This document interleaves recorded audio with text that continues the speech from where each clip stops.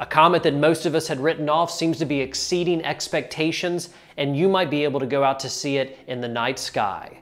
I'm Michael Martin, and welcome to Late Night Astronomy. Comet C 2025 A6 Lemmon caught me off guard when I was over on the forums at cloudynights.com the other evening, with reports of it being much brighter than people had anticipated. To see it in the night sky, go outside right now in the early morning. As it moves through Ursa Major and Canis Venatici, you'll notice it moving faster and faster against the background stars on a nightly basis. Sadly for my friends in the southern hemisphere, this is only going to be visible from the northern hemisphere during the best times to go out and see it. By mid-October, the best views of Comet Lemmon will switch from the early morning sky to the early evening sky. During its closest pass to Earth on October 20th, it'll be flying through the constellation Boötes at an impressive rate.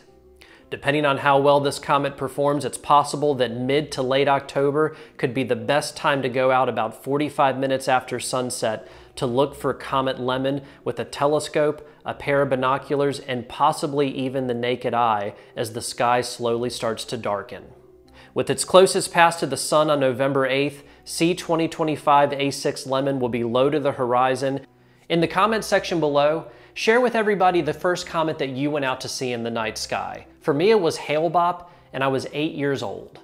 Comets are unpredictable, so please subscribe to this channel to get more updates on this and other comets that you can go out to see. Thank you all so much for your continued support, and clear skies from Late Night Astronomy.